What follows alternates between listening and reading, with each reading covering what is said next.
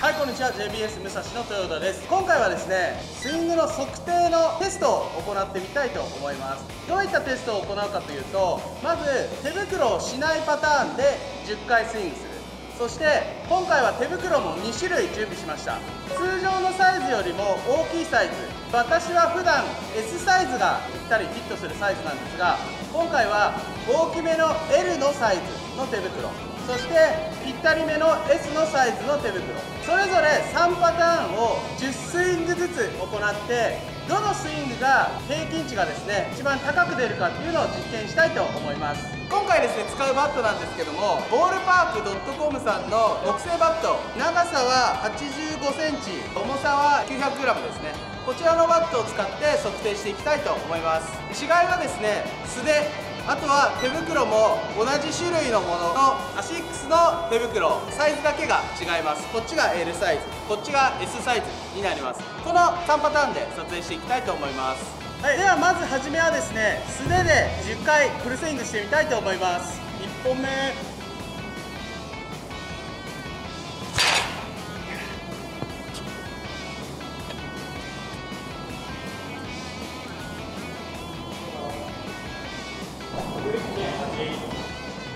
2本目、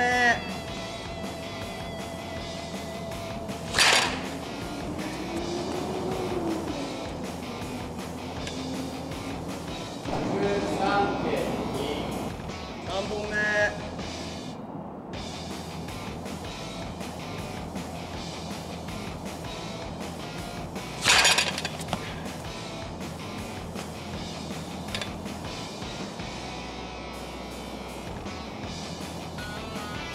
2.5、1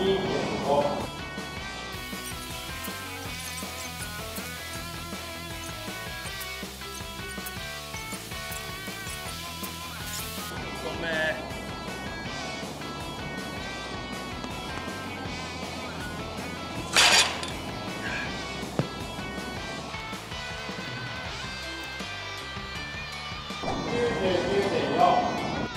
はい、今素手で10回しましたけども、10回打った平均がですね 100.39 でした。次はですね、バッティング手袋をつけてサイズが L サイズですね、大きいサイズの方で10スイング行っていきたいと思います。1本目、2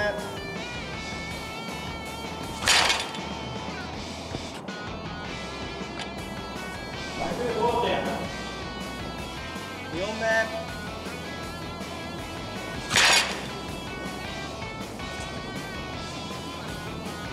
104.6、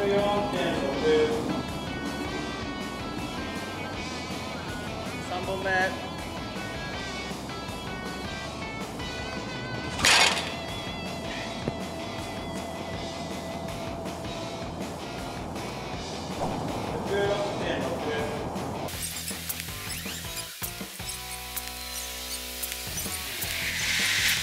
ラスト、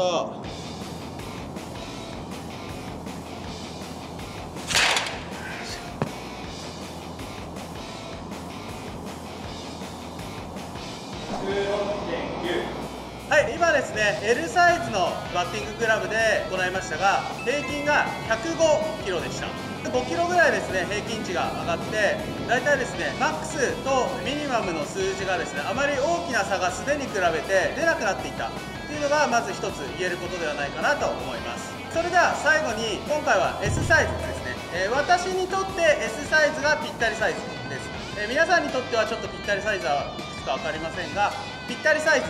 を行ってみたいと思います。はい、じゃあいきます。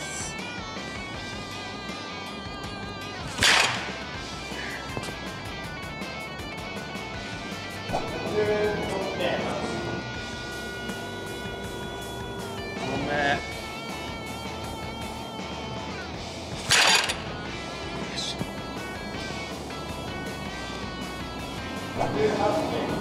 おっ、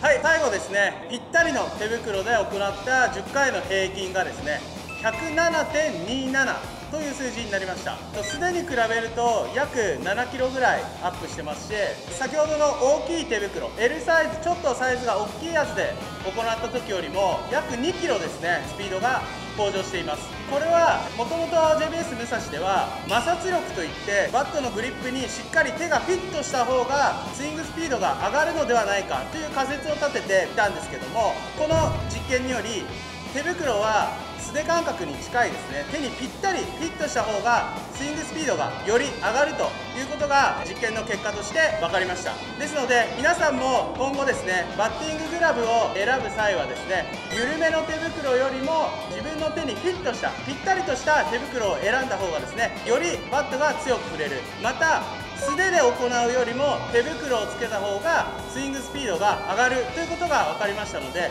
ぜひですね、積極的に試合の時もですね、バッティンググラブの使用を JBS 武蔵としてはお勧めしたいと思います。今後ですね、 JBS 武蔵としては手袋の材質や、あとはバットの形状、同じ重さ同じ長さでもグリップの形状の違いによってスイングスピードが変わるのかどうかっていうのも今後ですね、 JBS 武蔵としては検証していきたいと思います。では今回の動画は以上となります。 Twitter、TikTok とその他 SNS も行ってますので、よろしければぜひ覗いてみてください。この動画がいいと思ったらチャンネル登録、グッドボタンのほどよろしくお願いします。ありがとうございました。